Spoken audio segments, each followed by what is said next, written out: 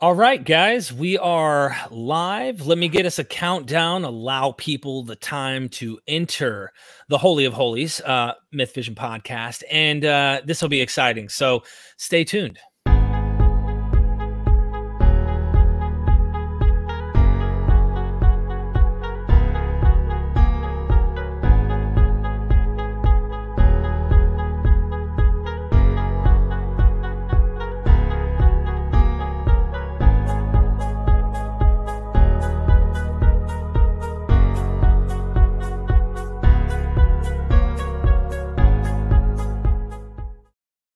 All right, ladies and gentlemen, I've been fighting Leviathan a lot lately, and I've already defeated the devil in his own territory yesterday. I figure let's just travel to space for a second.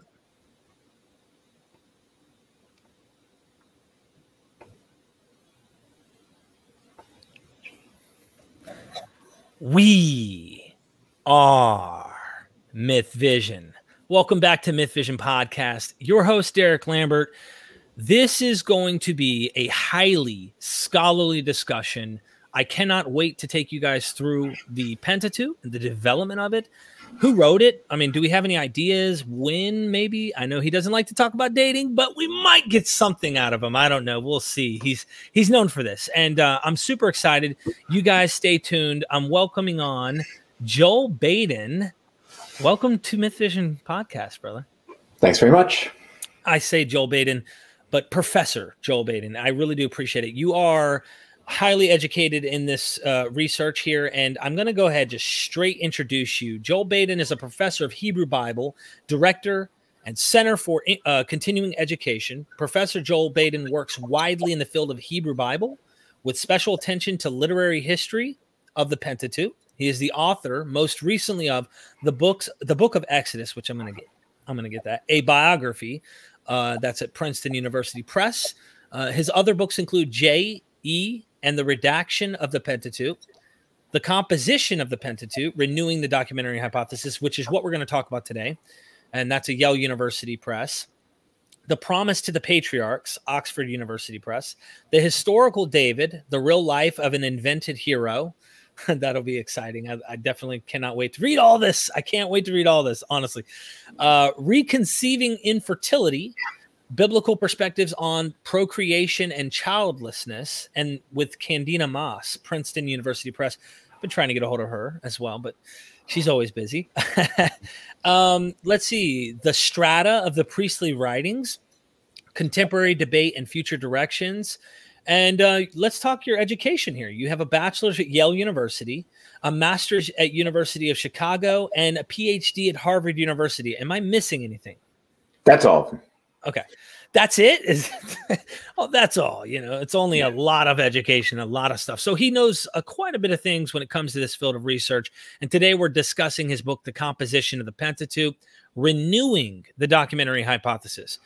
Notice it's being renewed. It makes me wonder if there's more than one version of this thing. So, Dr. Baden, I appreciate you tuning in. This is super exciting. And I want to give a quick shout out to Digital Hammurabi, our good friend, Dr. Joshua Bowen. He wrote my name on the Lamb's Book of Life and told me that, you know, I was welcome. And you looked at that list and you said, okay, his name's on the list. I'll come on the show. So I thank you, Dr. Josh. You are the man. I owe you big time, brother. So thank you so much for making this possible. So Dr. Baden, Moses wrote the first 5 books. That's well known, right? Yeah. And so I think we're done here. Yeah, that's the traditional claim. It goes back a long time, though not as far back as people think. I think everybody's raised in a traditional background is taught with Jewish or Christian, right? Like that's the standard thing, right? The 5 books of Moses. But there's reasons to think that that's not the case. Aside from the fact that, as it turns out, the Torah, the Pentateuch itself, never makes that claim. And of course, actually, like virtually no biblical books make claims actually about who wrote them. Even aside from maybe the prophets that get like names attached to them, right? This is what Jeremiah said. Okay, that's different. Moses is a character. in the Pentateuch. He's not the author of it. And despite the sort of the long-standing claims that that Moses was the author, that as an idea, it has been challenged for a long time in various ways, right? So that in the even in the medieval period, Jewish thinkers were like, "You're telling me he wrote the lines about he wrote about his own death and burial? Like, nah, maybe not." Or there are some like little chronological things. The famous one at the very beginning of the book of Deuteronomy, which is like Moses's like moment to shine, right? That's his big speech. And the very first things it says in the book is like, this is what Moses said on the other side of the Jordan. And again, in the medieval period, people were like, the other side of the Jordan? Like, you only call it the other side if you're on like the Canaan side, right? Why would Moses say the other side of the Jordan if he was there's little things like that. I will say, certainly by the 17th century, certainly in the 18th century, people were like, no, like this doesn't work. Moses can't have actually written this. I'll tell you I love this. My favorite argument for why Moses probably didn't write it. It's like a side thing, but there's a line in the book of Numbers where it says, "Now Moses was the most humble man on earth," and like the logic of the most humble man on earth writing that he's the most humble man on earth, like even some like pretty devout critics were like, that doesn't feel right. So Mosaic authorship, like whether it was one person or many, the idea that it was Moses who wrote it, basically fallen out.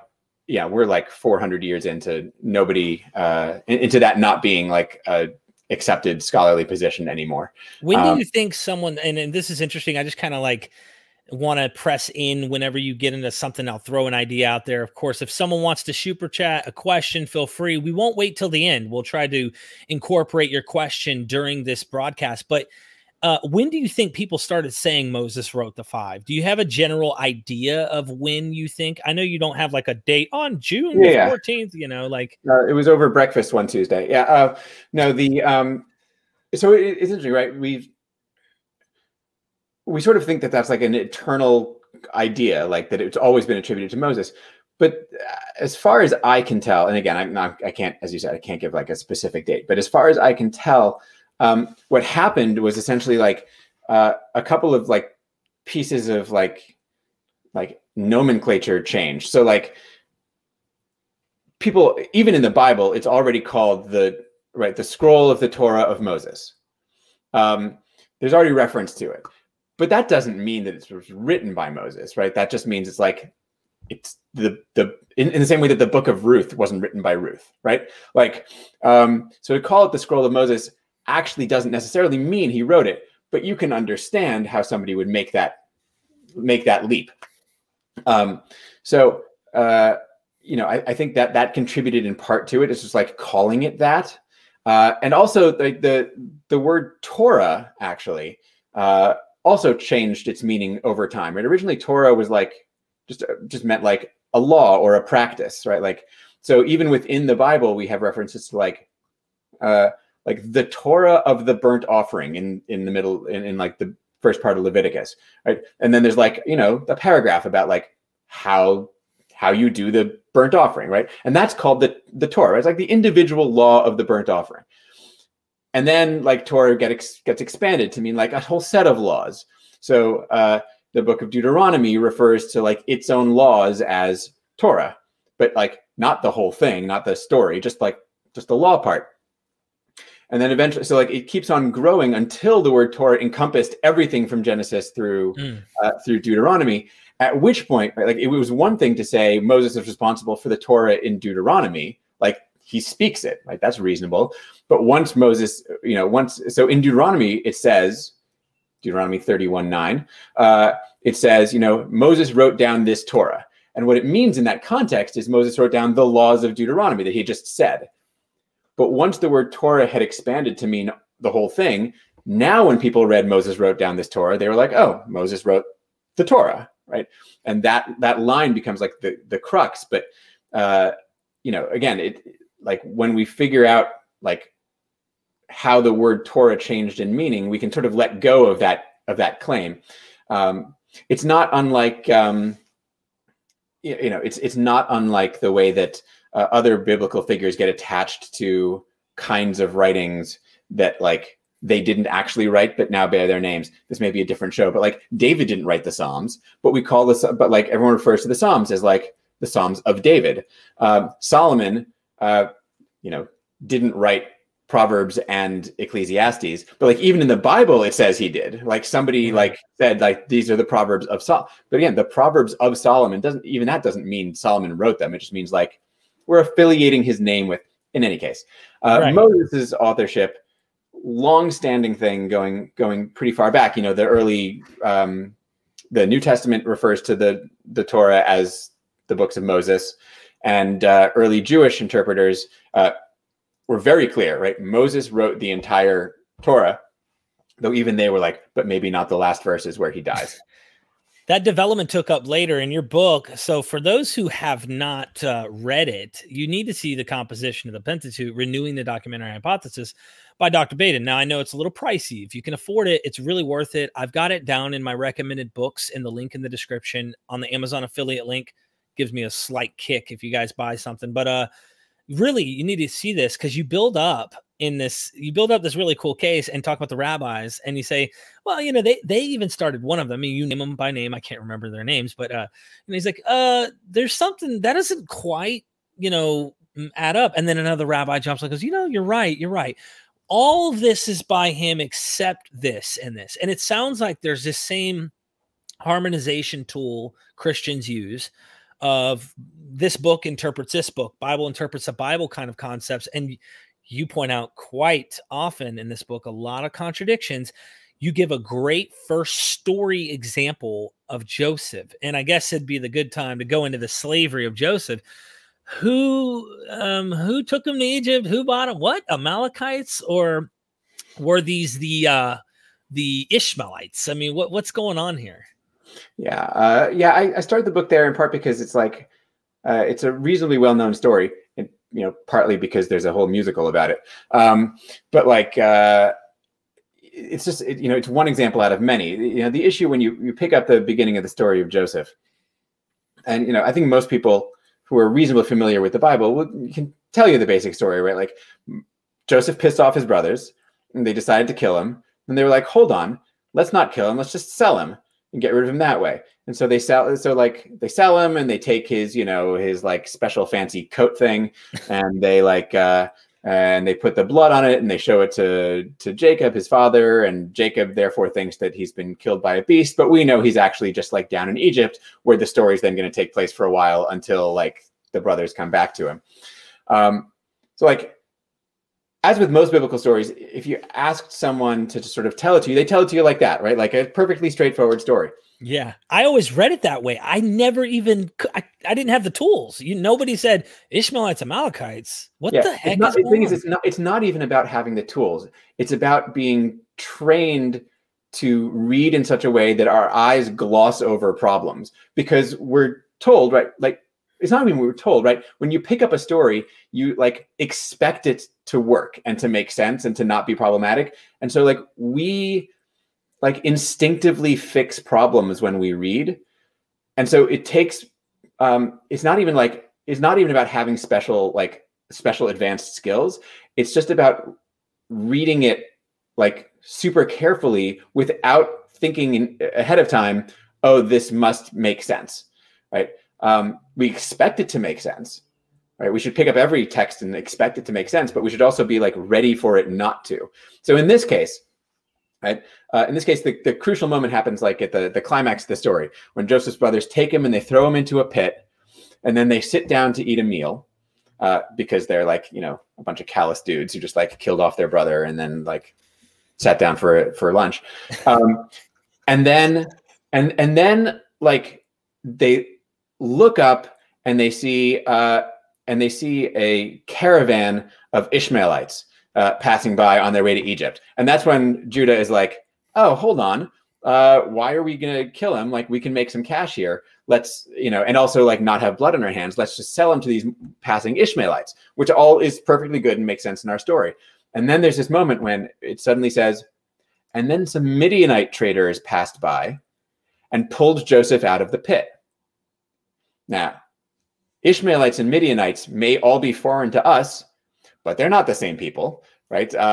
So suddenly we're like, there's two caravans of people coming through, and the plan was to sell him to the Ishmaelites, but the Midianites take him out of the pit they've put him in. And then it says, and this is the most confusing part, it says, and they sold him to the Ishmaelites.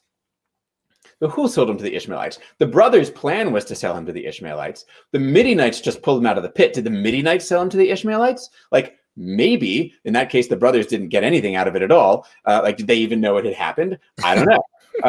But then like the story goes on as if nothing were weird. And they like take the coat and they do the thing. And then at the end of the chapter, it tells us that the Midianites sold Joseph in Egypt, which doesn't make any sense because someone sold Joseph to the Ishmaelites earlier, right? Was it the brothers or was it the Midianites? Whoever it was, it should have been the Ishmaelites who brought him to Egypt. And in fact, it even says earlier on, and they brought him to Egypt. And then suddenly the Midianites are the ones who are selling him Egypt. So like how, like just on the level of like trying to figure, just plot, right? Just who is doing what and when and where and how and why, like just basic like story stuff. You like, think about like, how would you film it, right? Like it's a story that takes place, right? You should be able to imagine, you could be able to picture it happening, right? Like where is anybody? Are the brothers, Ishmaelites, Midianites, and Joseph, like reading the story as it is in the biblical text, you actually can't, it doesn't make sense, right? You can't make it work. And like, it's honestly, the whole thing isn't trickier than that. Like it's not more complicated than like, it doesn't work. Like this, as on the basic level of story, it just doesn't work. And so, it becomes an issue of like, okay, well, like there's a contradiction, right? Ishmaelites here and Midianites here.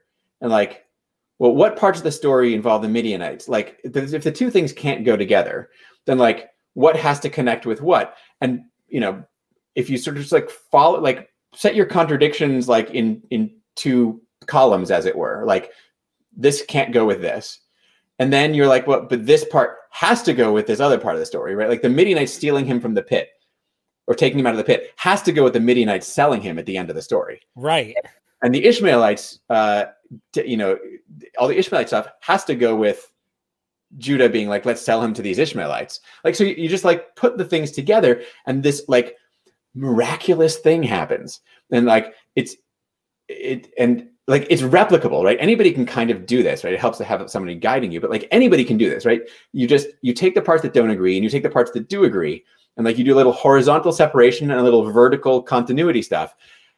And you end up even in this chapter that like doesn't seem super like that we know relatively well. You end up with not one messed up story, but you end up with like two comprehensive stories that make sense. Pretty reasonable stories that like each individually are telling how Joseph got to Egypt, but they agree on stuff, right? Everyone knows, right? Joseph's brothers like tried to off him, but they failed and he ended up in Egypt. But, how did he end up in Egypt? Who took him there? Which brother was the one who, because at one point Reuben tries to save him, and another point Judah tries to like not kill him. Anyway, it all ends up working out really nicely.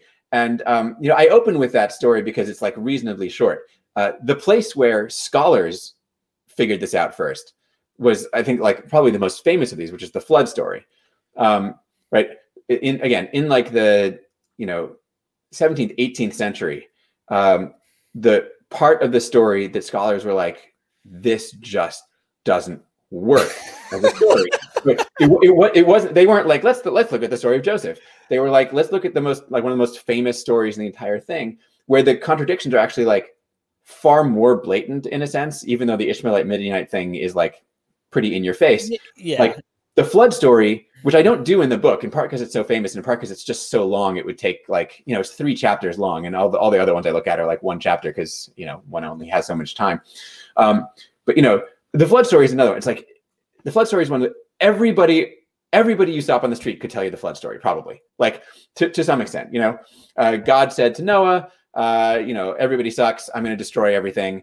You know, so I'm going to bring a flood. So get, you know, like build an ark and get in it. And how many animals is everybody, like, you do this, right? Like, I'll play with you, right? How many animals is God tell Noah to take on the ark?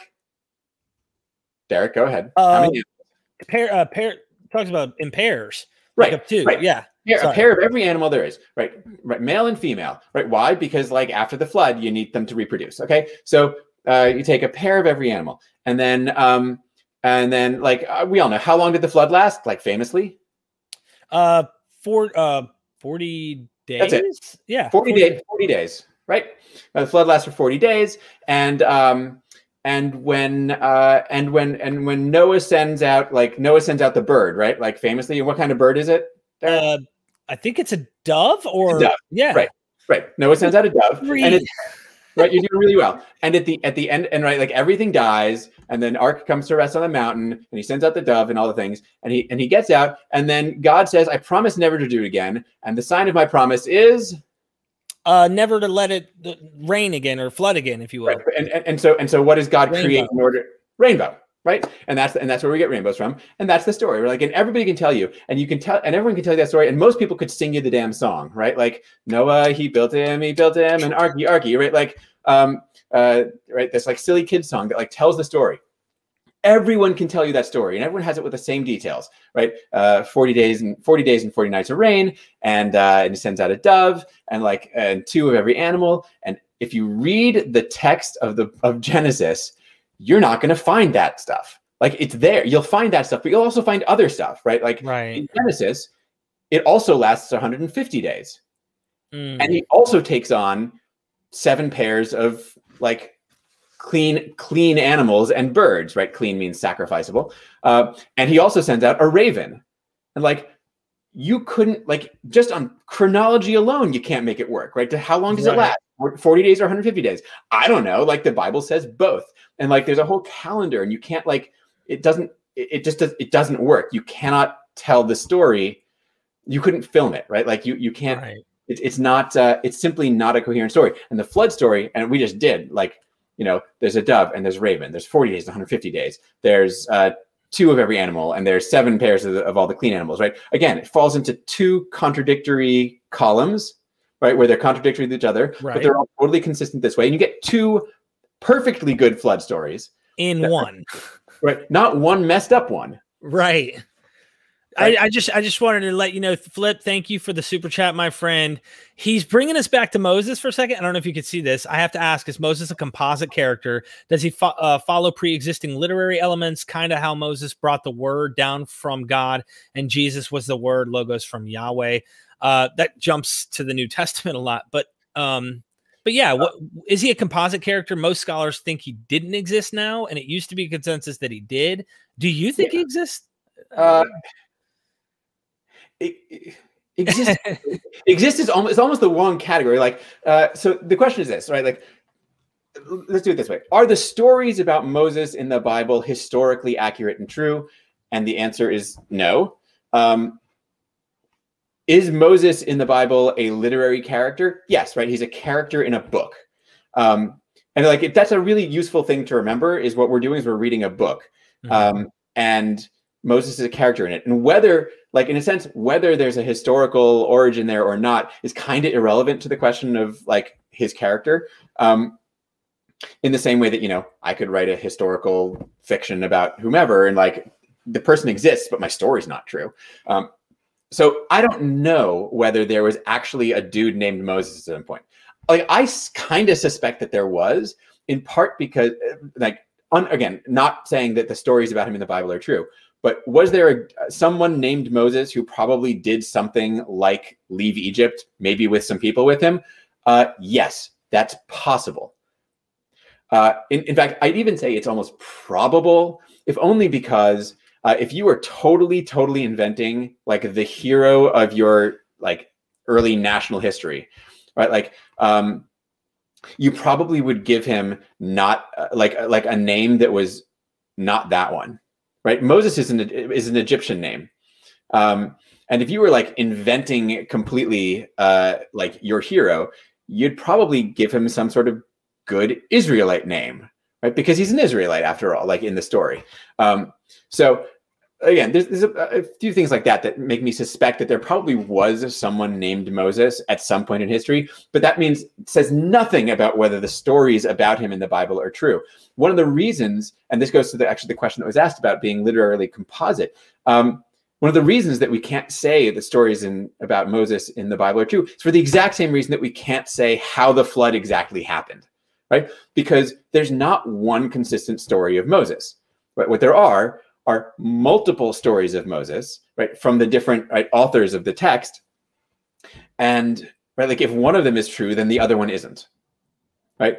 And the composite story like suffers from all these same kinds of narrative problems. And like, you know, Moses is so broad, right? Covers 4 books of the 5 that, you know, you can't like point right. to, you can't point to like the moment where it breaks down or anything. It's just like the whole thing doesn't quite work, except, you know, we can point out some things like twice God tells Moses like, hey, this is my name. You can call me this now. Moses could have been, the second time Moses could have been like, check, like heard that one already. Yeah. And then like on a more like limited level, if you were to go try and read, right, like the core chapters of Exodus, right, with the whole event on Sinai, right, where Moses is constantly going up and down the mountain, right, you might notice that there are some moments when Moses goes up the mountain and then God is like, okay, come up the mountain. And then Moses is like suddenly back down at the bottom of the mountain again, or like he's at the bottom of the mountain and then it's like, and he went back down the mountain. Like there's these like narrative plot problems that signal that that the story is composite in all these ways. Interesting. Last thing on that topic, and I do want to mention this. Jim Majors, man, what's up, brother? He's in the chat. He's MythVision. Professor Baden, being as there were clearly no winners in the Genesis flood accounts, is it safe to say the rainbow given by God was a precipitation trophy? Do I have to respond to jokes? Hi, Jim. I interact with Jim sometimes on the Twitters. That's a pretty good one. Right. That's all right. Yeah. So, as far as Moses being he asked also like pre-existent literary composite figure. You know how a lot of people will say, well, you know, Noah looks a lot like in the Enuma Elish. You know, you could look at characters in other of these stories. Do you know any stories that Moses particularly mimics or has similarities to that or we would say are older? Yeah. In fact, you know, one of the most famous is Moses's birth story. Right, the story, you know, the whole thing, like he has to be hidden, and he gets put in a little like basket or whatever put in the river and gets found. That story is like 1,000 years earlier than the biblical text. At least I don't have the numbers right in front of me. That's the birth legend of the Assyrian king Sargon. Okay. From like, I think from like the 3rd millennium BCE. And like, you know, and in Sargon's case, he's found by a goddess, I'm pretty sure. But like the same, it's clearly the same story, right? So this is a case where the people, or the person in this case, writing that particular like Moses story, that story of his birth and being hidden and all of that, is clearly drawing on probably relatively well-known, like much older Mesopotamian tradition, and taking up, right, like that kind of birth story, right, like that's the birth story of this legendary king from Mesopotamia. So like that's a good story for us to use for our legendary, like not king, but like lawgiver, right? It signals his importance by virtue of its participation in like this sort of well-known, like, you know, literary trope. Interesting. Thank you so much for taking the time to answer that. And moving forward, I'm taking super chats if you guys want to have questions. So going into some issues of other contradictions, you mentioned who's Moses's dad. I actually did a live the other day with Dr. Robert Price, where I mentioned, you know, these contradictions reading out of your book a little. And I said, look, we don't know who Moses's dad was or what mountain. Like, which mountain is this, Morab or Horeb, or is this Mount Sinai? Like, what is the name of Moses's dad and all these different things? Can you mention some of those, as well as I think doublets play into the narratives that you were already kind of talking about, like doublet type narratives, but sometimes they're really small, sometimes they're really big. Can you give us some examples of this? And then maybe it'll segue us into, you know, why there's source material. We can start talking about the documentary hypothesis as we segue in. Yeah. So again, like we're all trained by our traditions to like ignore stuff, right? Like to just read past it, gloss over it, or explain it away somehow. But like once you start ignoring stuff and glossing over stuff and explaining stuff away, you're acknowledging that there's stuff to ignore or gloss over or explain away, right? Like we need to remember that every time someone's like, no, that's not a problem. I just explain it this way. What they're actually doing is acknowledging that there's something that requires explanation and isn't just like straightforward and nice. So, you know, the Pentateuch is like, it's full. It's full of contradictions and, as you say, doublets and all kinds of other problems. I did the flood in like incredibly briefly just now. You know, creation.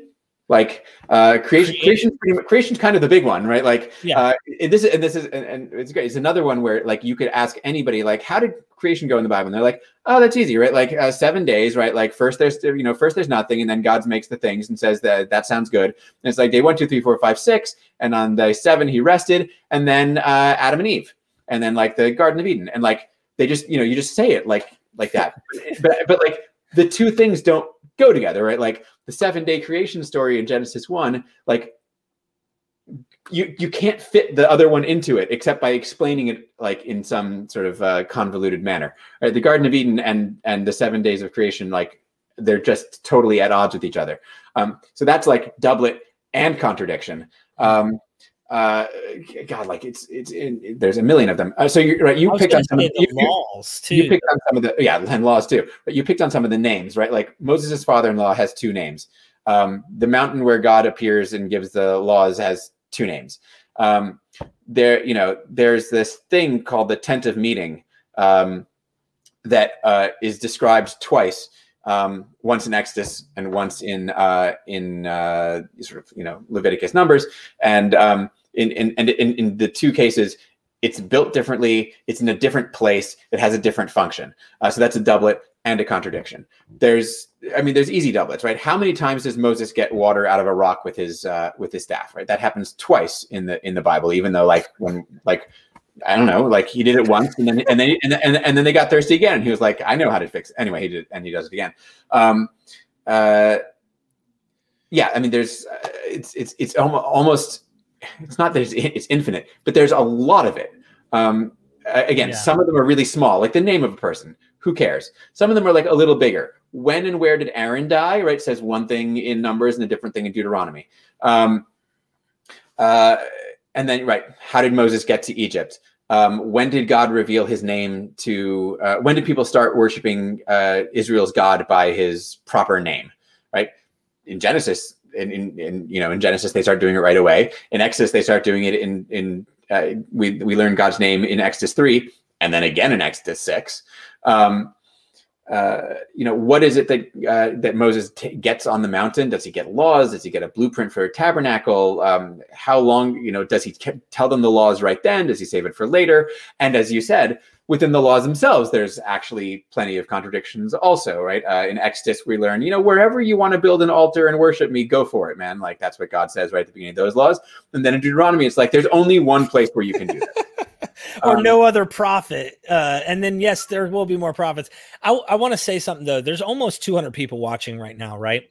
And I'm kind of irritated, right? Because there's only 69 likes, Joel. There's only 69 likes. I don't know why. I'm very dislikable is the thing. So you have a dislike button. There's probably more of those.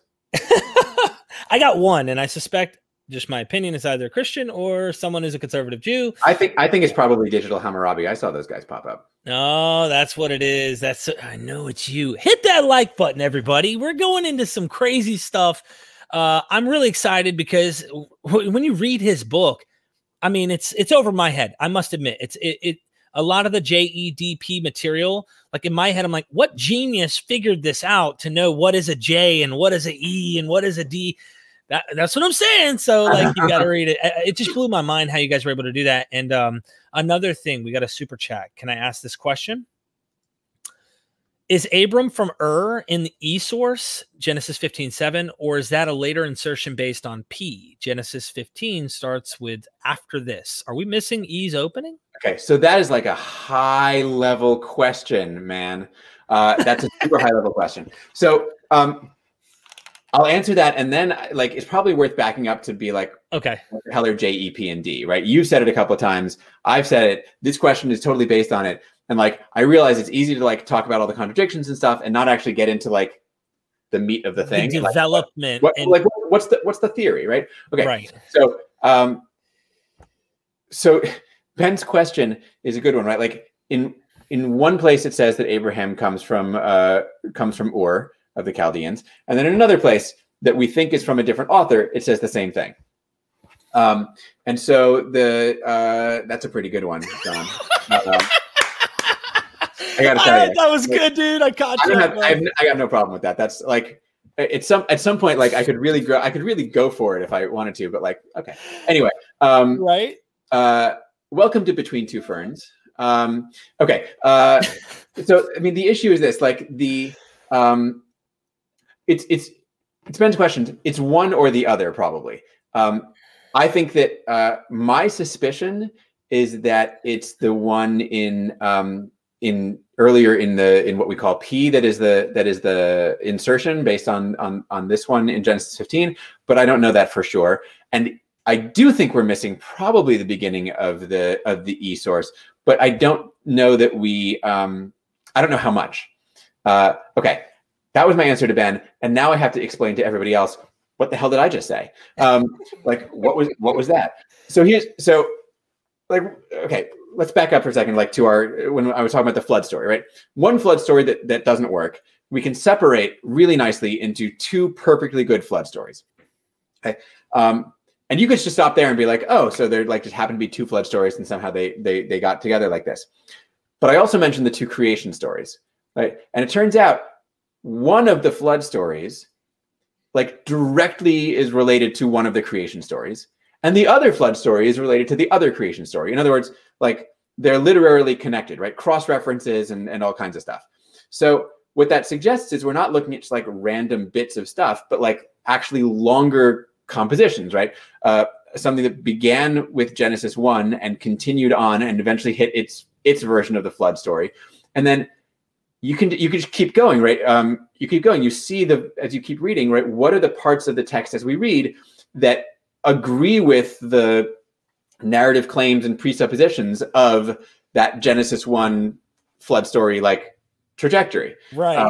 And so on for the next. So like it's actually, you know, Derek, you're like, I don't know how to do this. Like you could do it. Like it's not like outside the realm of like normal reading. Like there's no trick here. It's just reading, right? It doesn't require, it helps to have the Hebrew, but like it doesn't require some sort of like advanced like degree in physics or something, right? If you simply stop and read slowly, so you like, you know, in any case, you come to, you're reading along and you're like, oh, well, if it says this, right?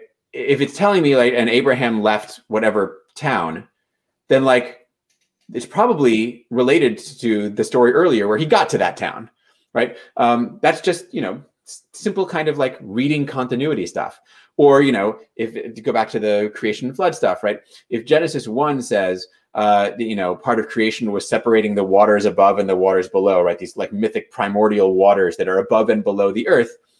And then in the flood story, one flood story, at one point it says, and it rained for 40 days. And the other one says, God opened the floodgates from above and below. Okay, like the one that says floodgates from above and below clearly is like referring to the cosmic vision of Genesis 1. So that kind of continuity. Again, I'll give another quick example. To give a basics to explain that though, even in the dumber terms, what you're pretty much saying is that's how we can tell that the same source material is being used, and that the flood in Genesis 6 and 7 if you will, is actually referring to Genesis 1. They actually connect. So it's Yeah, almost like a narrative retelling the Genesis 1 account. I mean, right. It is. And it isn't. In the case of the flood, right? Like the opening of the cosmic waters above and below in the flood story is like clearly, okay, God is like undoing the creation of Genesis 1. So like, it's not just words, right? It's concepts and it's story. And another like really quick example, again, from something I mentioned, I talked about there's two tents of meeting, right? There's one into the center of the camp, and there's one outside the camp.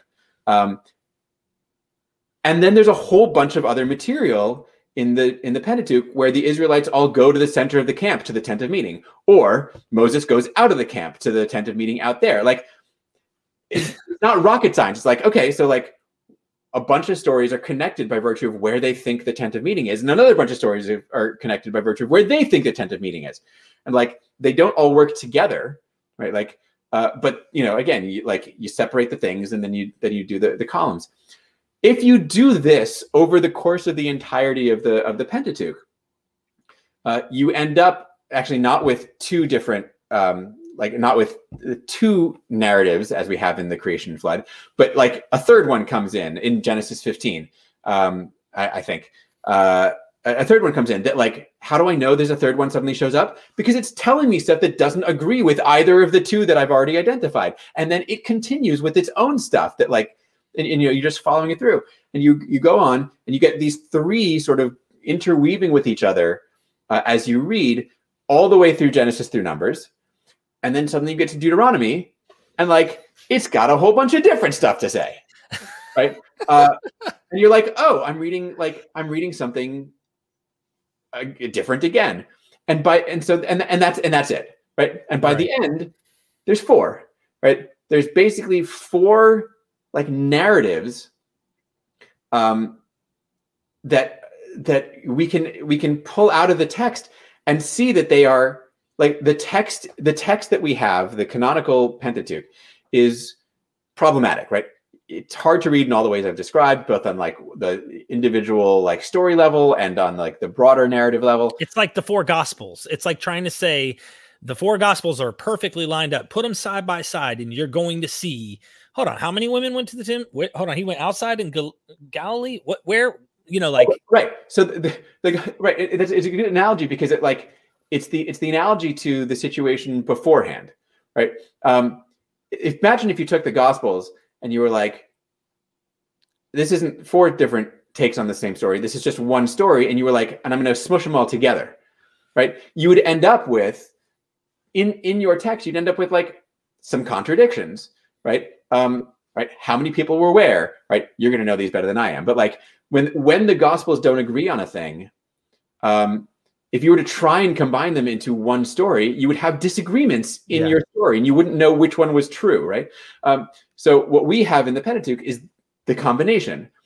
But by following all the things that agree and disagree with each other, you end up with four source texts, four documents that like agree internally with themselves, that are pretty much continuous. I use the words like continuous and coherent, and the coolest part is actually not unlike the Gospels, right? You can see the way that each one of them told the story, like what are the things that they cared about, right? How did they think things worked? How did they understand God's existence, God's relationship with humanity, with Israel? It's not the same, right? They didn't all think the same thing in the same way that the Gospel writers didn't all think the same thing, right? Like, so it's super useful. I just had to pop this up because Dr. Bowen made this possible. So I can't leave my boy hanging. And of course he thinks you're the best guest ever. And look, I watched your interview with him, and I don't know if I could even compete. That's how good he interviewed you. So would you mention the legal issues? Maybe have you ever seen Megan interview someone? Dude, there's nobody like her. Nobody. She's so chill too. Seriously. She's just so chill. I've interviewed her one time, and she was a little nervous, I think. But anyway, we're sidetracking here. But can you discuss a little bit of legal section? Yeah. So the thing to remember, we sort of instinctively, and Christianity is a little bit responsible for this, we separate the law from the narrative, right? We think like in part because Christianity was like law schma, right? So like legal schmiegel would have been funnier. Anyway, so like when we separate the law from the narrative, we get this like false sense of like, oh, there's story, and like that's, you know, all this interesting stuff is going on, and then there's like these big chunks of law in there, and like they're doing their own thing. What you have to remember is every one of the laws, the big, you know, the laws all come in the Pentateuch in big chunks, right? There's a big chunk in Exodus 21-23. There's the big chunk of Leviticus in the first half of Numbers, and there's the big chunk of Deuteronomy.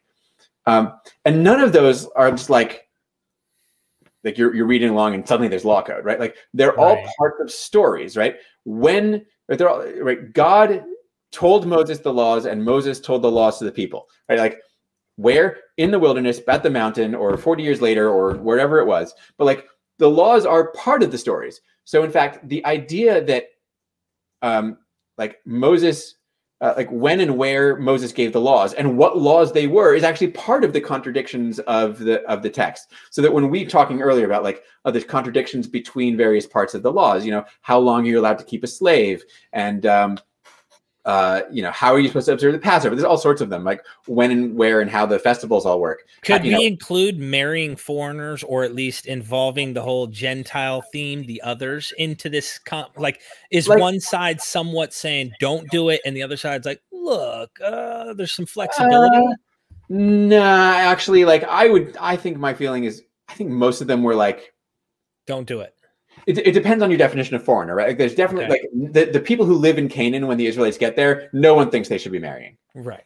Others, like maybe it's like it's much later in the Bible, right? It's in the books. It's Ezra who's like never, no one ever. Right. But you know, so it's a little bit it's a little different in the Pentateuch. In any case, you've got these law codes embedded in narratives, and the laws disagree with each other, and the law codes are parts of these different sources. So. Now, again, I still haven't gotten to like J, E, P, and D, right? Like, so I'll just say J, E, P, and D are just to get this out of the way, they're the names, like the little sigla, the little names that we give to the four sources of the Pentateuch. It doesn't matter why we call them that for the most part. Some of them are easy. D is the source that shows up in Deuteronomy, like I suggested, and P is the source in Leviticus that cares about the priests, right? That's why we call it P. And J and E are the other ones, and I'm not even going to get into why they're called that because it's too complicated. So when we refer to J, E, P, and D, what we're referring to are the sources, right? These source documents that make up the Pentateuchal text. So the laws of Exodus 21-23 belong to the E source, right? They're part of E's story, right? E is going along telling a story of where the Israelites are. The Israelites leave Egypt and they come to this mountain in the wilderness, and God says, I'm going to make a covenant with you, and here's the laws of making that covenant. Like that's all part of a story, and then the laws are embedded in it. And P has its story. The Israelites leave Egypt and they come to this mountain in the wilderness. And God's like, all right, you got to build me a house. We're going to call it a tabernacle. You build the house. And once you build the house, I'm going to tell you how you need to like do sacrifices and all those things. And that's the priestly laws, right? And they sometimes contradict the laws from E. Mostly they're just like worried about a different thing.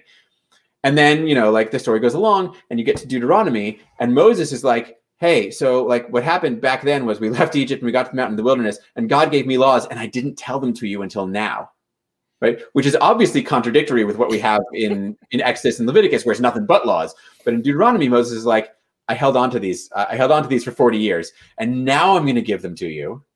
And so the laws in Deuteronomy are specific, like to the context of Deuteronomy's story, the D source's story, and have full of contradictions with both the P laws in Leviticus and the E laws in Exodus. I wonder if the redactor is the one who's trying to connect it by saying, well, you know, I forgot to give it to you back here. I wonder if the redactor included that narrative format to connect it. You know what I mean? But just something to think about. Yeah. So I don't think that's what's happening there, but I think it's worth remembering. I mean, the redactor is worth bringing up, right? Like, the fact is, if at some point we're like, as we are, if we say, you know, this isn't one thing, it was four things that have been smushed together or interwoven, right, to create this one kind of wonky, like, canonical story, like, someone did that. Yeah, like, that's what I'm saying. And I will tell you that the question that I get most often, and I talk about this stuff all the time, everybody, like people generally can get on board with, there's contradictions, and I can take like any one of these stories, the Joseph story, or the flood story, or whatever. I can take a whole range of texts and be like, I can show you in a way that will convince you that there are in fact two stories here, and people get on board with that. And then everyone goes, but why the hell would anyone ever do this to them? Like, why do we have two of these things? Why do we have four? Why did somebody think I've got to make these four into one? And why did they do it in such a way that like what I end up with is this like mess of a whole? Mm-hmm. Like, what was the incentive for someone to do that? And your question was about like how did that mechanically happen, right? Like, how did the redactor of the text like make it work together? The answer is like he for sure wasn't trying to. Right. Somebody who's trying to combine the two flood stories in such a way that like it's like smooths them out does not do what we have here, right? Because what we have here is two totally complete flood stories where every word is preserved and they're smushed together, and like you end up with like verses back to back that are like and all flesh that was on earth died, period. All existence on earth died. It's like you can see that somebody like took the line from one about everyone dying and the line from one, like didn't try to make them into one sentence. It was just like, I'm just like keep it all and just smush it together. And so why did someone do this? Because like I don't know why. Like I can think of a million reasons why. And this is, you said in the introduction, I don't talk about like when to date these things. We can have that conversation. We can have that conversation a little bit. But like more than not trying to date the texts, I'm really like, we can imagine 100 reasons why somebody would do it this way. But like coming up with a convincing reason for why it happened isn't necessary to observing that it happened. Right. Right. Like the literary evidence, right, of the flood story or any of it is like it's there in the text for us. And no matter what we think about the why or the when, like that doesn't change.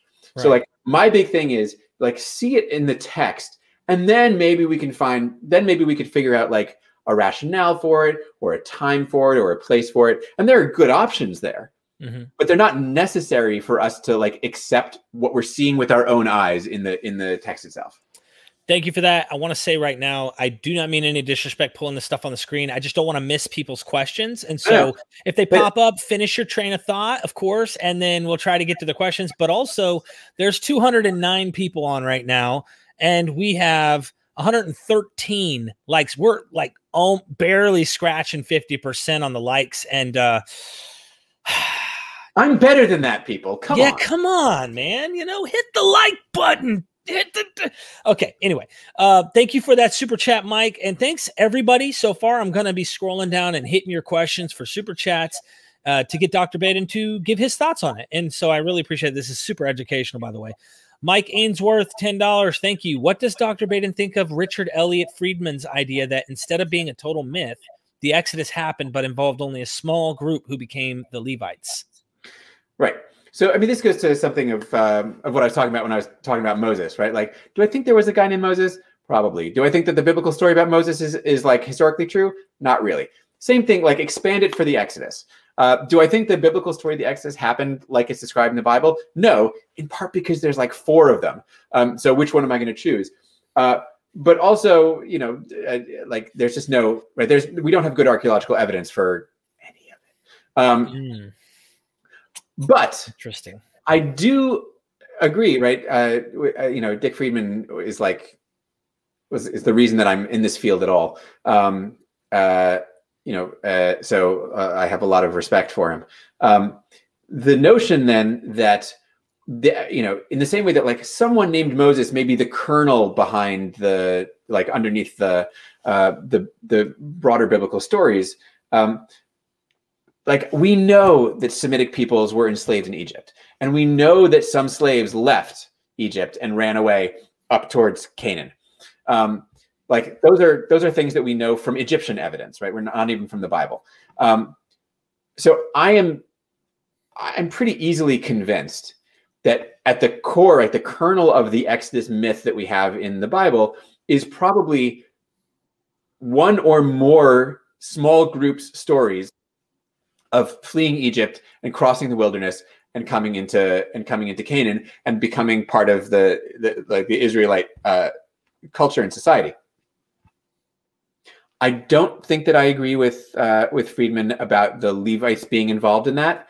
But that's, again, this is pretty nitpicky stuff. But like the core idea there, I think I do agree with, which is the Exodus, the biblical Exodus story is not historically true. Again, the biblical Exodus stories can't all be historically true simultaneously, and I think none of them is.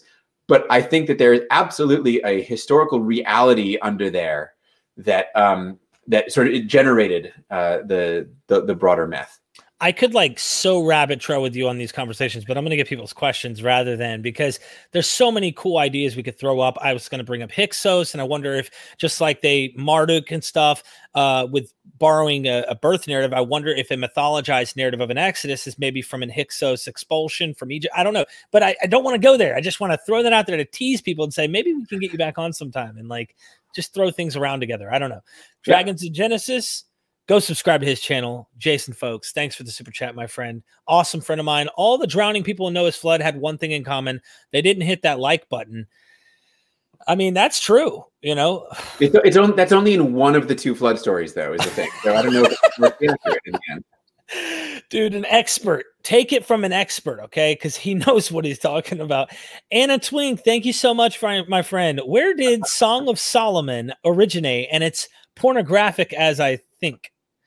It's not so much a Pentateuch question, but since you ponied up the pounds, I'll give you the one sentence answer.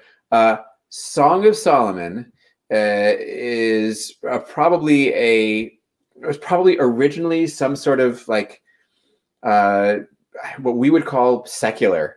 It wasn't really a category then, but it's basically ancient Israelite love poetry. Like it was not originally a metaphor for God's love for Israel or Christ's love for the church. And in that sense, it was love poetry. And yes, it is just as pornographic as you think it is. I love it though. I love it. I thought you had to be like 30 years old to read it in Jewish traditions or something. Neophyte One, thank you for the super chat here. Dear Baden, Dr. Baden, read and love your book. Can you offer speculation on which document represents the oldest material relative to the others? Cheers.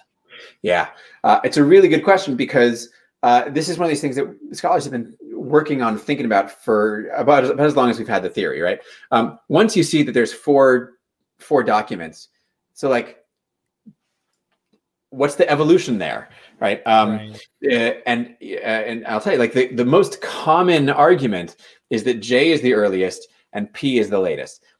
And I'll tell you why people think that. You're not going to like the answer. The reason people think that is because the whole thing was really like developed mostly like primarily 19th century Protestant Germans. Like second half of the 19th century is when this really like exploded onto the scene.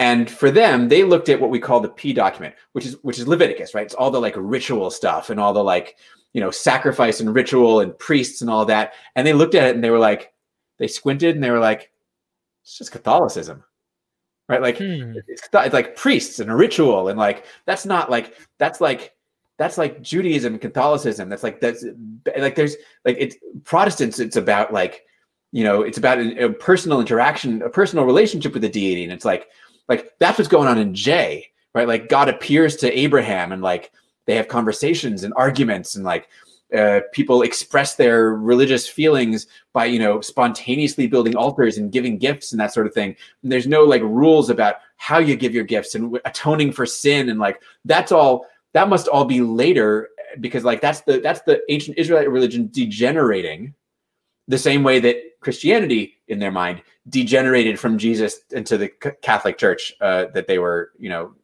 they were unhappy with. So once I say it that way, you understand, right? There's a bias against the priestly material, all the ritual sacrifice stuff in Leviticus, right? That can't be early, right? Because earlier means more authentic and true. You see, right? Which is also a Protestant, I think, largely a Protestant perspective. but in fact, right, there's nothing literarily in the text itself to distinguish on timing between J and P, right? D, I can tell you, is a little later than J and E. I don't need to go into the details, but D seems to be familiar with J and E and like knows that they exist and like refers to them. But like P and J, which are often the ones on the far sides of the spectrum, are right, there's nothing that says one is earlier and one is later. And so what we have to remember is it's not that we don't want to think about this as like which one was the first one to say the thing and then everyone else got it from them, right? These source documents weren't like mini Bibles for ancient Israel, right? They were just like texts that existed in ancient Israel. They probably existed simultaneously, the way that like we have multiple histories of the U.S. like floating around in our bookstores right now. Which one came first?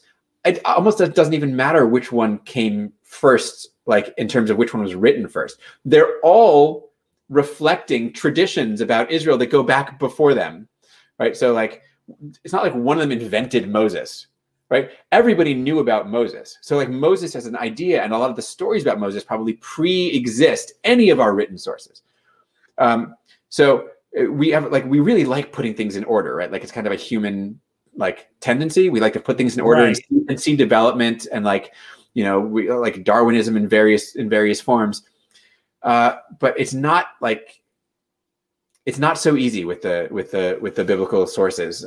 This leads into an interesting question by my friend here, Dustin Ellerby, and thank you for the super chat, my friend, because the documentary hypothesis poses a later compositional development of all these sources, if you will. I mean, obviously a redactor came together and put this together, and there seems to be this situation that happens in the prophets. And so the question is, does Dr. Baden think these documents are religious, political, if you will, apologetics between the northern and southern territories? So you have the Samaritans, you have Judeans, and wondering if some of these sources, I guess, are more favored from certain territories of the northern kingdom and the southern kingdom. Do you have an opinion on this or something? Yeah. So there's, again, long-standing sort of scholarly position that essentially J is the southern, right, Judahite rendition of Israel's early history, and that E is the northern Israelite rendition of the history. Some of the reasons to think that are pretty obscure. You know, so E has some traditions and some ideas that seem to align with the northern prophets that we have, Amos and Hosea, for example, right? Like, so when we have prophets who are said to come from the northern kingdom, and they sort of have some of the same perspectives and same language as E, okay, maybe that's a possible cue. There are, you know, it is in the E story that we have the story of the golden calf, right? Which most scholars, I think, correctly read as sort of a polemical attack on these sanctuaries up in the northern kingdom, where they had golden calves in the sanctuaries. And there's some reason to read J as coming from a sort of monarchic setting, like a royal court sort of history, which would situate it more toward the south, right, where you know, with David being from Judah and all. It's possible. What about Mount Gerizim? Doesn't that play a role somewhere in the Pentateuch? I mean, Mount Gerizim plays a role in the Samaritan Pentateuch. Okay. In like where, and so that's sort of a later development in the history of the text, actually, and a really interesting one. What I would say is this. I think it's perfectly reasonable to assume that these sources, more than reasonable, we have to assume that these sources come from particular social settings, geographical, or, you know, professional, like prophets, priests, royal scribes. I don't know that we can always pin them down, but for sure there's all kinds of international and inner Israelite sort of geopolitics, as you were, that are floating around in these texts, in the backstories, in the front stories. I don't know. Like there's they're usually not very explicit because, again, these texts are all really good about remembering that they're telling stories about Israel before there was an Israel, right? Before it was in the land, right? The Pentateuch doesn't ends still not in Canaan. So they don't break character a lot and clearly point to something in their in the history of the time when they were anachronisms written. They call. There's not a lot. They're all really pretty good at keeping straight. There's no mention of a temple in any of the sources, even though there's a temple when any of them was written. Right? They were all written in a time when there's a temple, but they're all, they all sort of allude to it, right? Deuteronomy talks about eventually you'll worship in the place where God chooses, right? Doesn't say the temple, right? Doesn't say Jerusalem, but alludes to, because he's very conscious of his narrative setting, which makes it a little bit harder to see some of those geopolitical things. Go to this one. Awesome. Anna Twink, thank you for another super chat. Hit that like button, everybody. We got 233 people watching right now. We got 147 likes. Let's get those likes up, please. YouTube loves that. We'll keep growing. We keep doing this stuff. We'll have awesome people like Dr. Joel Baden join us and keep educating us. So how do Orthodox Jews deal with these contradictions? Is that why the Talmud was written, or the Mishnah, please? That's a good question, actually. It is a good question. So here's the thing. Orthodox Jews, okay, so traditional Judaism has a couple of ways of dealing with this. One is, a whole set of interpretations that are meant to bridge gaps and resolve contradictions, right? So remember that the rabbis of the the first half of the first millennium, or the first millennium CE, were the best readers of the biblical text there have ever been. And any contradiction that we see today, they saw 10 more, right? They saw every tiny little detail. They knew everything, right? They saw every problem. For us, we're oh, it's just a different, it's that's just word choice. That's not even a big deal. And they were no, it's meaningful. And they built a thing out of it. So there's a huge interpretive tradition. The Talmud and the Mishnah are part of it, though they deal almost exclusively not with the stories and those problems, but with the laws. Those are both legal commentaries. But there's what we call the Midrash, which is this huge body of interpretive material that deals mostly with the narrative stuff. And so they're working all of this out.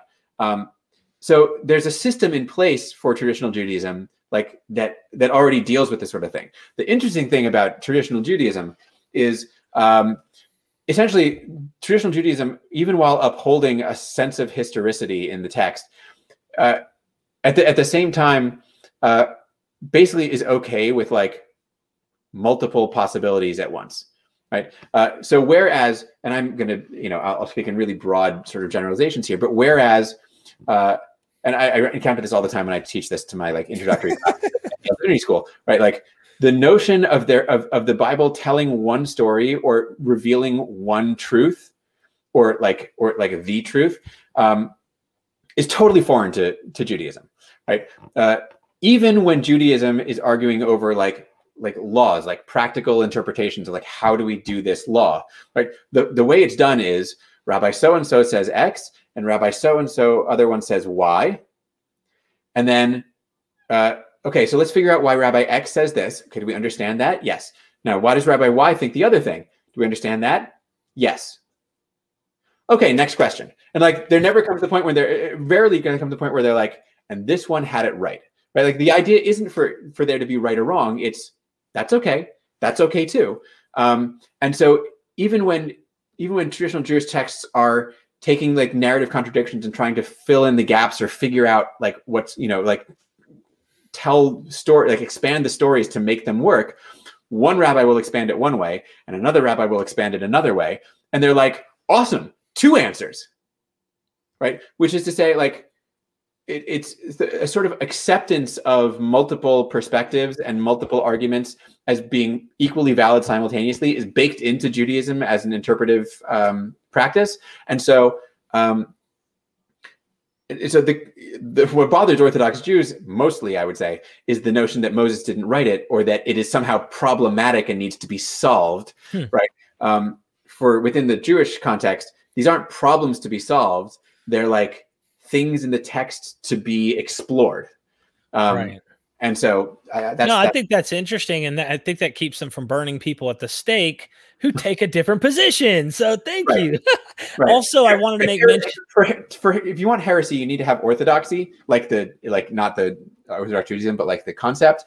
And Judaism's pretty good at avoiding that as a thing. I love that. That's something I can respect, even though I think they're just caught up in a system of thought. They must look at it this way and stuff. And I get it.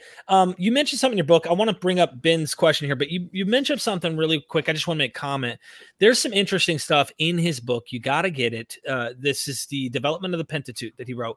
He talks about interesting historical people who have a say on this. He talks about John Calvin and Martin Luther, what their thoughts are about the contradiction, for example, in the Joseph story, who sold him into slavery, all that. Also mentioning people like Philo, Josephus, like they pick one narrative. They're clever. It's like they knew this issue, so they just picked, it was the Ishmaelites, and they ran with that narrative and cut out the contradictory situation in that particular narrative. I don't know all the narratives. I just was reading a book. I want to make that comment. Got to get the book. So Ben, thank you for the super chat. El Shaddai, we talked about this at the beginning of this, before we even hit record. I was like, what happened here? In Genesis 43:14, is that weird, or do I have unreasonable expectations about J and P staying in their lanes with divine names? So Ben is definitely our super detailed specific question guy, which is great. Yep. So let me open this up like a tiny bit before coming back to the to the question itself, right? One of the big things that comes up all the time in the question of the composition of the Pentateuch and the sources is the divine names, right? Like it's one of the better known, if not the best known, like symptom, as it were, of there being multiple of the disease of multiple sources. So it is the claim of the J source that from basically like the very beginning of time, people were using God's proper name to like in worship and just generally, right? Like everybody knew it. Like from Abraham's not Abraham, from Adam's grandkid on, like everyone, like fourth generation on, everyone knew this stuff. And it's the perspective of the E source that God tells Moses his proper name in Exodus 3 as kind of like a password, or like to show the Israelites that he actually like did speak to God, right? And that's where you get the famous line, right? Like, I am who I am, right? Anyway, that's the E story. And P's claim, and P's really specific about this. In Exodus 6, P says, I appeared to the patriarchs, to your ancestors, as El Shaddai, but that's not my real name, right? Like, and then tells him his real name. And then, that's what they use from then on. So P is very clear, right? Like I appear to them as El Shaddai. If you go back and look in Genesis, sure enough, right? Like Genesis 17:1, where God appears to Abraham for the first time in the priestly story. I am El Shaddai. And later on, Jacob says to his sons on his deathbed, right? El Shaddai appeared to me at this time. So like P is good. It's consistent, right? Like the patriarchs in P, nobody in Genesis in P, for the most part, I think nobody in Genesis in P refers to God by God's actual name. They all refer to him as El Shaddai, and he's introduced to them as El Shaddai. El Shaddai is like, it's a kind of a weird name, right? It's the one that's translated God Almighty in most English Bibles. Whatever, it's just like, it's another one of the God names, right? There's a bunch of them. El, Elohim, El Shaddai, right? Like God of the fathers, God, the fear of Isaac. There's a whole bunch of ways to refer to God. Jesus, that one doesn't come up in the Hebrew Bible. But so the question the question that Ben asked is, okay, well, if El Shaddai is like what P thinks God was known as back in Genesis, then how is it, or why is it, that in Genesis 43, which is part of the Joseph story, where in a section that we generally attribute not to P, but to J, it's not 43, it's 49, right? It's Genesis 49, where that comes, and it's and El Shaddai gets I don't know if it's 49. Anyway, it's in there, right? I shouldn't argue with the person who asked the question. There's reference to, right? There's a reference to El Shaddai. I think it is in 49. In what we think is a J text. And so I'm going to say, like, and this is a useful opportunity to make the point that when we say that a word or a phrase is like associated with one of the given sources, right? El Shaddai is P's word for God in Genesis. That doesn't mean no one else knew the name or could ever use it, right? And so when you see people making arguments about how we see the sources in the Pentateuch, and they're like, oh, well, I know it because this word belongs to this source, and this word belongs to this source. Like, that's a weird, like, they all spoke Hebrew, right? Like, it's not the case that just because one source uses a word consistently or in some consistent manner, no one else could, like, they laid claim to it and no one else could possibly use it. They were all perfectly good Hebrew speakers. They all knew, they were all out of the same culture. So it's not about like exclusivity of use of names or styles or phrases or whatever. But you could still, for example, like you could probably identify some of your favorite authors by their language, right? Like they use certain phrases a lot. Right, like the example I use all the time of this is Harold Bloom, this wonderful literary critic from Yale, who's written on the book of on the J source, among other things. He uses the word uncanny like a million times in his writing. Like, you could give me a piece of literary criticism, and if you use the word uncanny enough, I'd be like, I bet this is Harold Bloom. Yeah. But I've used the word uncanny in my writing, like maybe once. Right. It doesn't mean that Harold Bloom didn't write that sentence for me. Right. Like, it's about so it's OK for P to say El Shaddai and make a big deal out of it. And it's OK for someone else to say El Shaddai and not make a big deal out of it. That doesn't ruin anything for us.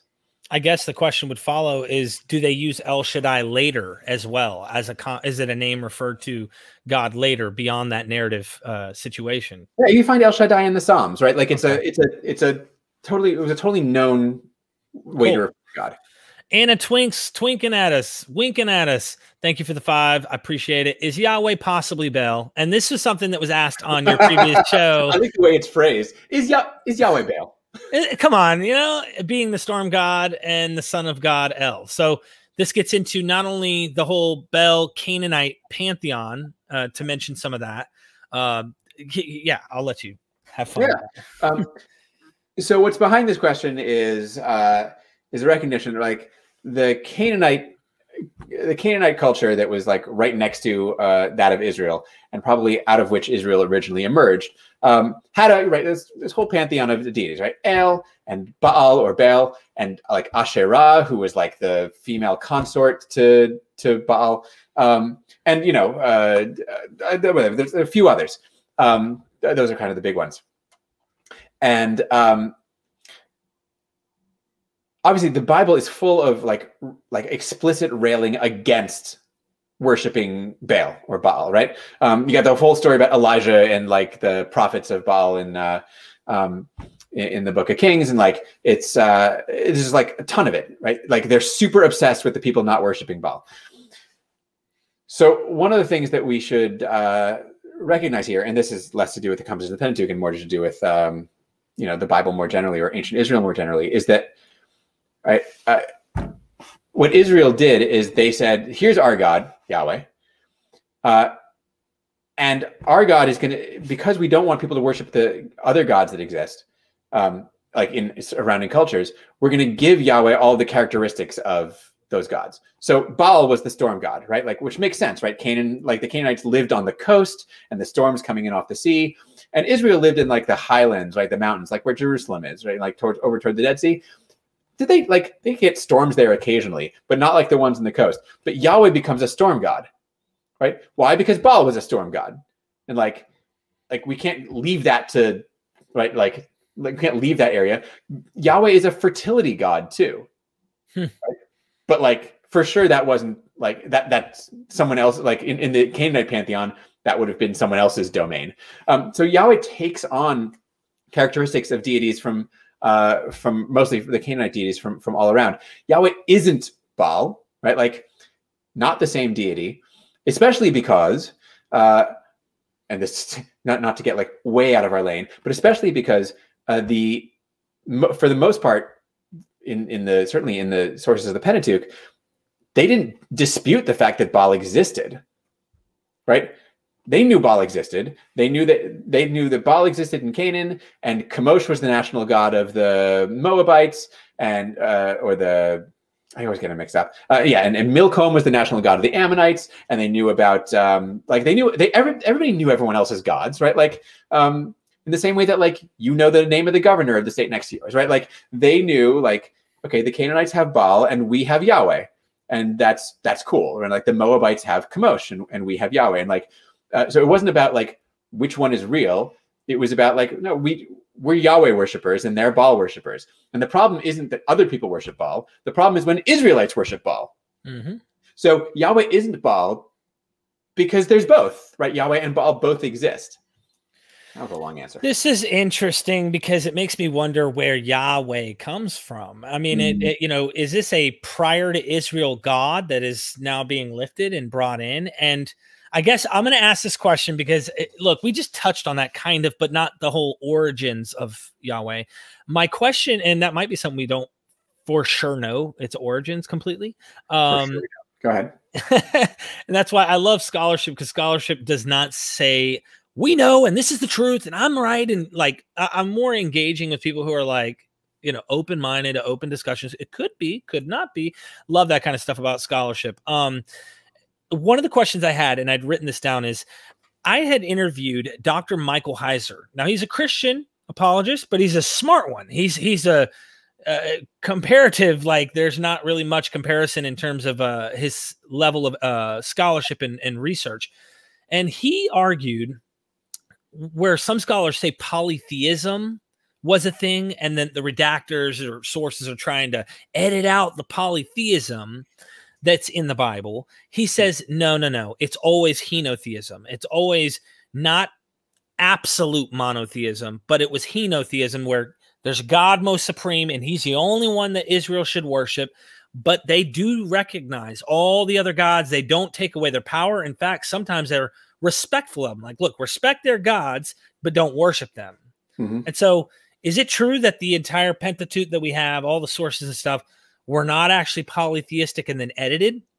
Or at one point they were polytheistic and then moved into hypermonotheism, I guess I'd call it? Right. So all of our sources in the Pentateuch, and I'm going to go out further and say all pre-exilic biblical writing generally, including prophets and psalms and everything, like anything that we can and like potentially or with some justification date to before the 6th century, before the 5th century, even. None of them are monotheistic, right? Monotheism, the first time we get monotheism in the Bible is in 2nd Isaiah, right? The second half of the book of Isaiah. And that's the first time it appears. It doesn't mean that's like suddenly the entire nation was like, oh man, I guess it's monotheism now, right? Like that's just when somebody said, I think monotheism. So before that, it's not monotheism. I'm going to make a distinction between the biblical texts and ancient Israel, right? The biblical texts are henotheistic or monolatrous, right? Like it's not about the question of whether there are multiple gods. There for sure were, but we worship one, right? And that I think is, I don't think the texts were ever anything other than that. And I think that my sense is that for the most part, most of Israel in like historical reality would say the same, right? Like our national deity is Yahweh, like the national deity of the Ammonites is Milcom, and like when you pick up the Bible, how much of it is like people yelling, just worship this one, like stop worshiping other gods, right? Just worship this God, right? When you say don't worship other gods, just worship Yahweh, what you're saying is there's other gods out there that you could be worshiping and seem to be. Stop that, right? You owe your allegiance to this one, right? And that's pervasive, right? Pervasive Pentateuch, prophets everywhere. That's the main claim. It's not monotheistic. It is henotheistic. I don't think that there was anything. I don't think that the texts have been edited to make them henotheistic from an original polytheist. I don't think there's any evidence for that at all. What I would say though is depending on how you define polytheism, right?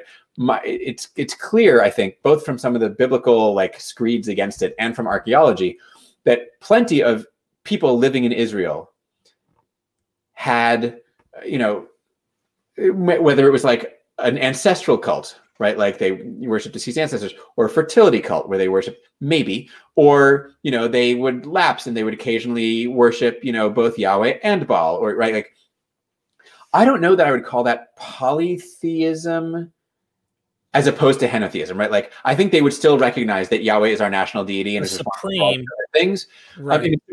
Supreme within our nation. I don't know, and probably better than the other gods, but like not like existentially different, right? Just better. But I think, you know, it can still be essentially henotheism, even if you think Yahweh is your national deity and you also like have a little cult shrine to someone in your house on the side, right? You're not, in other words, all of it envisions a world populated by multiple gods, right? Both polytheism and henotheism. But, you know, when I think of real polytheism, right, I think of like a divine, like there's like a whole body of divine beings who sort of like, you know, like in Greece or Mesopotamia, right, where like they have like there's stories about them interacting, like they're all on some equal level. And I don't think that's what's going on in Israel. I was thinking of the Genesis situation where we used to think the Trinity was secretly in Genesis 1:27. Let us make man in our image. You know, as Christians, we think that's the Trinity. But and I think Dr. Heiser, of course, doesn't take that. But I thought it was interesting just to bring that up. Like, they're borrowing this from Mesopotamia. Was Mesopotamia polytheistic? Yeah, so Mesopotamia was polytheistic, but that's not what that us is doing there. Okay.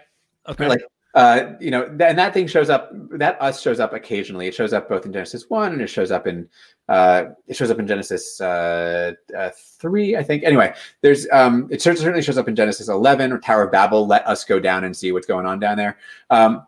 You know, we don't need to really get into the the details of what's going on there. I don't think that's certainly not the Trinity, nor do I think it's a remnant of polytheism in the sense that we mean it.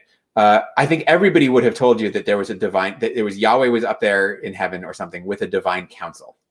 That's important. There are other divine beings out there. Like, there are other divine beings. Even what we think of as like super, like reasonably monotheistic things, like whatever, like the vision of Isaiah, right? When Isaiah goes up, right?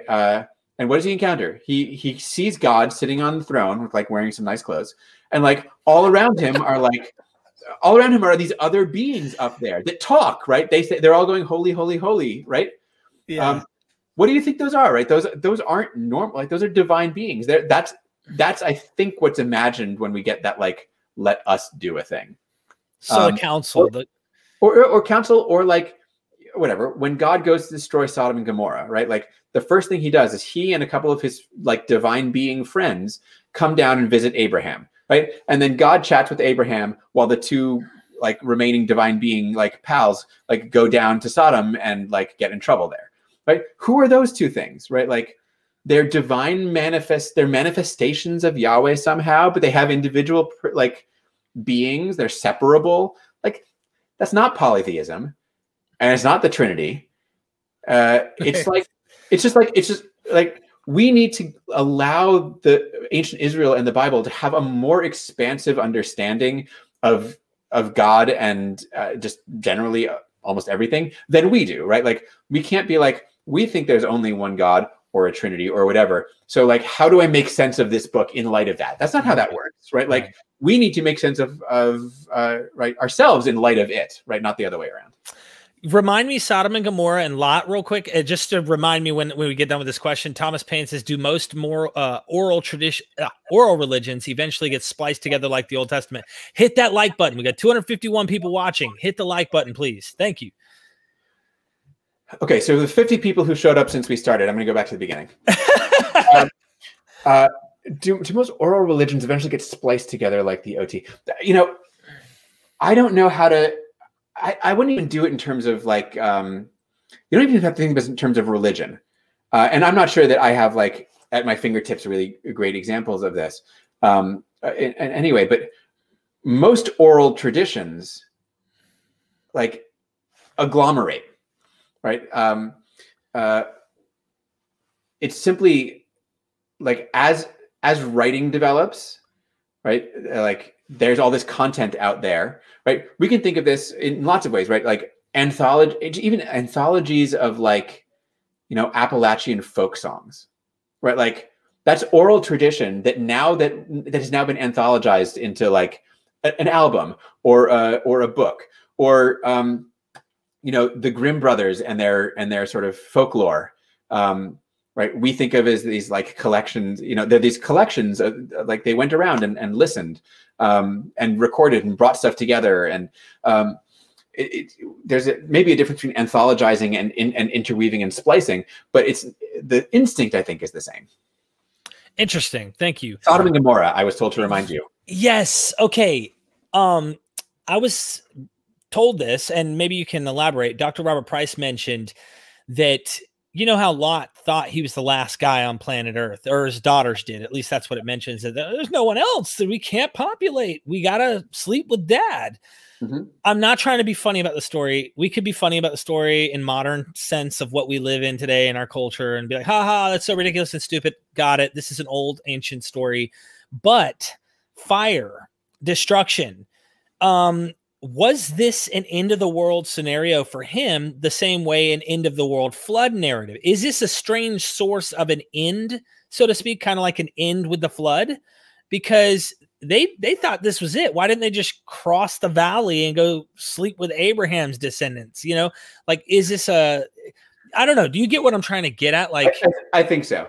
I'm not trying to be funny either. I mean, it is kind of like you can go there and go, "Oh, this is nasty," but no.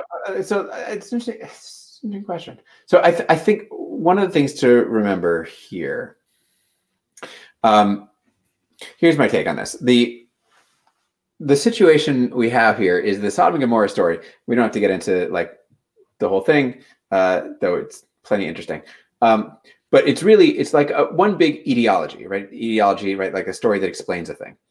And what's an etiology for is why the region of the Dead Sea looks like that, right? Why is it that like if I go 25 kilometers to the east, I'm in like rolling hills and trees, truly, right? Like I'm in like rolling hills and trees, but but over here, 25 miles, 25 kilometers, 25 to the west to get to the good stuff, 25 to the east to get to the Dead Sea.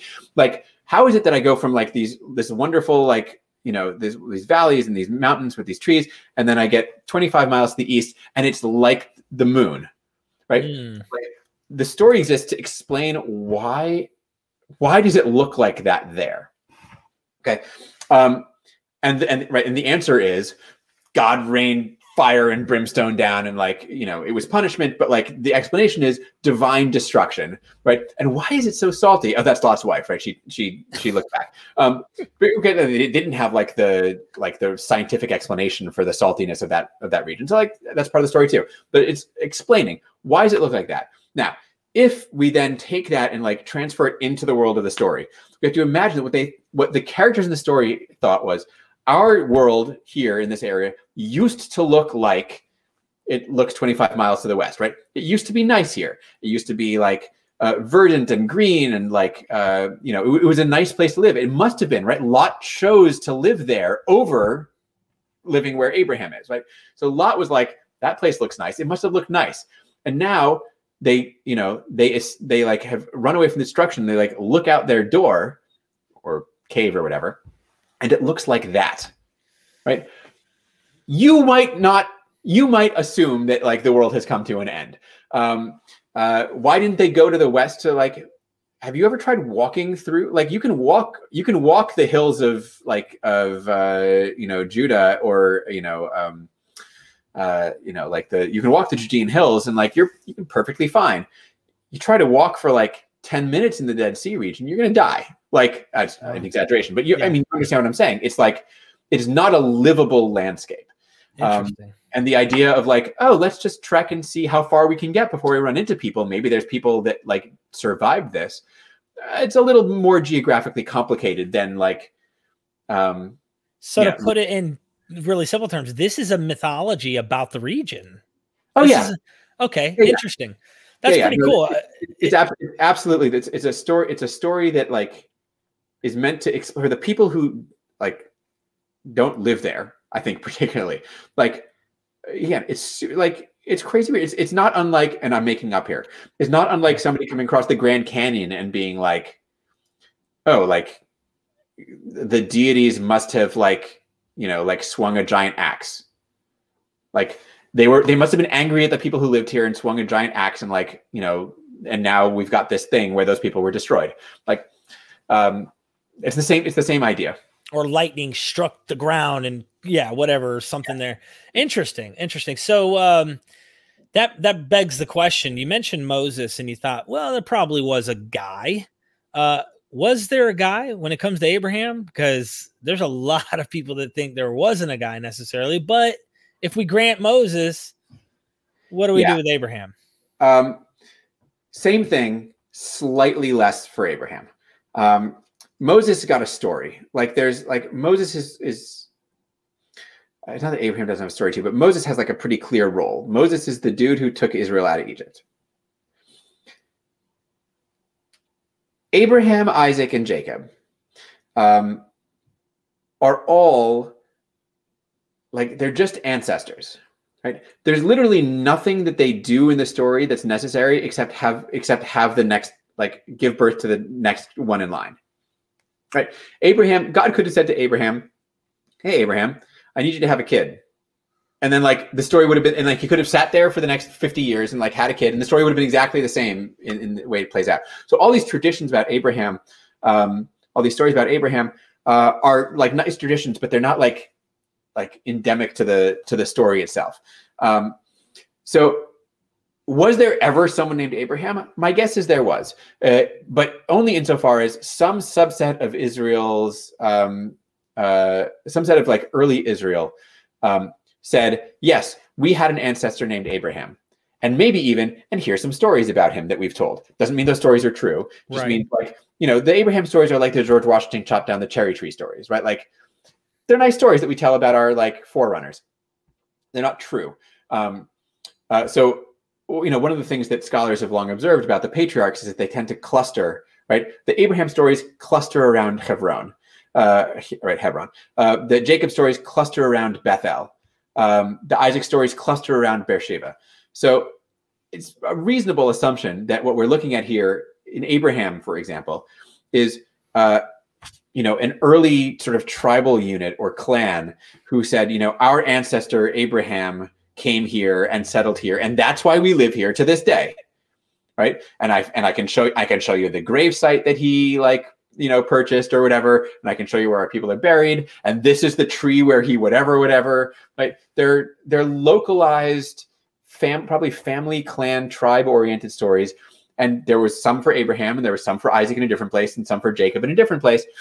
And eventually, as Israel becomes gets a sense of itself as a nation, like all of those stories became one story, right? Now the Abraham people and the Jacob people hooked up, and they were like, well, if we're going to be one people now, our ancestors probably have to. So like, I'll take you know, the old one, you take the younger one. Like, I realize that opens a whole other can of worms about like where ancient Israel comes from, but nations, you know, it plays a large role on nations, and that's what's interesting about it too, is just figuring out who you come from. So I have one more question, and this question I'm going to have to elaborate so that you can hit every nail you can possibly, because I know you got to go. We're running out of time here, and we're wearing the hell out of you. So, I mean, this is amazing. I really enjoy this. Everyone hit that like button. I'd love to have him come back, of course, too. So I'll only come back if he hits the requisite number of likes. That's it. Or if you don't like me, I won't come back unless you hit the like. I will only come back, whatever it was. You understood the joke. Yeah. Period. Point blank. So here's my question, and this is important. I'd love to get more questions down the road, but he's a human being who needs to eat, who needs to, you know, go on with his life. Supplementary hypothesis. Just give us a tease of what that even means and why your new hypothesis for the documentary hypothesis is better. What changed, and why is what you're proposing going to solve the problem? So there's solutions, and that's a big one, I know. So after that, I'm not going to bother you. at least not today. All right, so here's the deal. Everybody sees that the text is contradictory, right? Like where we started, right? The contradictions in the text, even the two flood stories, right? Like the two creation stories. In academia, those are all granted, right? Contradictions are granted, and the fact that we must have multiple authors is also granted, right? It's the only the explanation for this phenomenon. What you do with that then, can vary. So I don't want to suggest that what I'm putting out there in terms of there being four sources is like the only idea that exists or that has ever been had on this. And in fact, throughout the last 150 years or so, and especially today to a certain extent, the other major approach to this is again to see the contradictions and to see the different hands, but instead of seeing them as independent entities that were merged like this, to think of it rather as like there was one, and then someone else like wrote a different one over it. So it's instead of being interwoven independent things, it's just successive layers. And that's the supplementary, part of supplementary hypothesis. It's like there was a base thing, and then it was expanded, and then it was expanded, and et cetera, sort of on perhaps infinitely. So what I want to point out is both sort of phenomena happen in the text, right? There are absolutely places where either one of the sources has been, we can say like the P source has been expanded here, right? It's a thing that happens. Or, the sources were brought together and then someone expanded, wrote a little insertion or supplemented the now combined whole of them. There's places where that's the case too. So it's not like literally one or the other is the only way that text can happen. But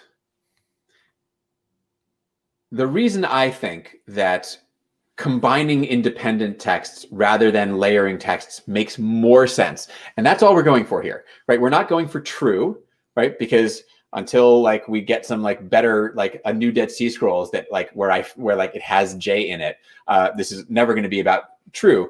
It's the reason I think it's more convincing, which is what we're really going for here. Right.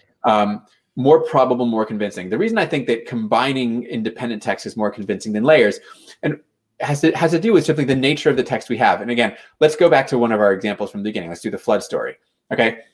I, first author, think the flood lasted for 40 days. And so that's what I write.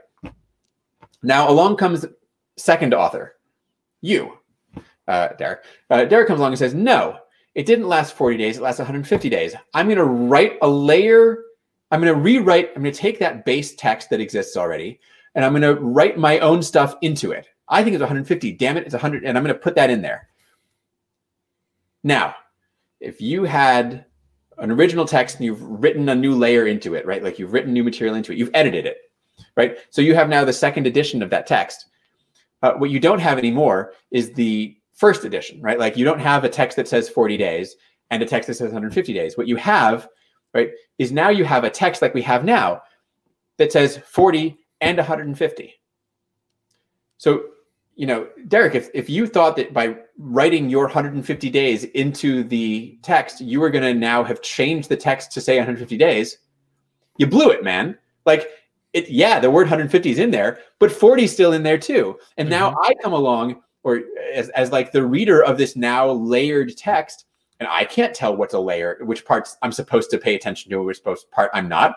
But you didn't write it in a different color, right? It's not it's not like the 150 days is in italics to let me know. It's not like the Constitution where you wrote it in as an amendment at the end, so I can be like, there's the earlier and the later, right? It's all one thing. And the canonical text of the flood doesn't speak in the voice of a later layer, right? It speaks in the voice of both. And how do I know that this is for sure the truth? Because when you ask the random person on the street, as I asked you at the beginning of this, to tell me the flood story, you say, well, 2 of every animal. That's from the P story. You say 40 days and 40 nights. Oops, that's from the J story, right? You say dove. That's from the J story. You say rainbow. That's from the P story, right? Your version, the version we tell out of the canonical text isn't either one or the other, right? So if it were written in layers, whoever wrote the later layer, like, really sucked at their job because they didn't produce a text that says the thing that they wanted it to say.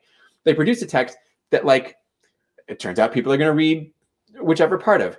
So, you know, again, we're not talking about definitively, but just on the, like, on the logical grounds, it makes more sense for a text that is internally contradictory this way to be the product of the combination of originally contradictory, independent things. Because you don't just write contradictions into a text. You can expand, you can change, you can nuance. That's what you do with, like, editing, right? With writing, with, you know, supplementing or writing layers, right? You can advance notions. You can skew them a little. You can, but you can't say no, not this, and make it a layer of the same text, because the resulting text says both things. It'd have been different if he said it wasn't really 40 days. They thought it was 40 days, but it's 150 days. Right. You'd have to have God say something like, I started at 40, but I'm pissed and I'm going to go another 110. Right. That's how you would do it, right? Like, yeah.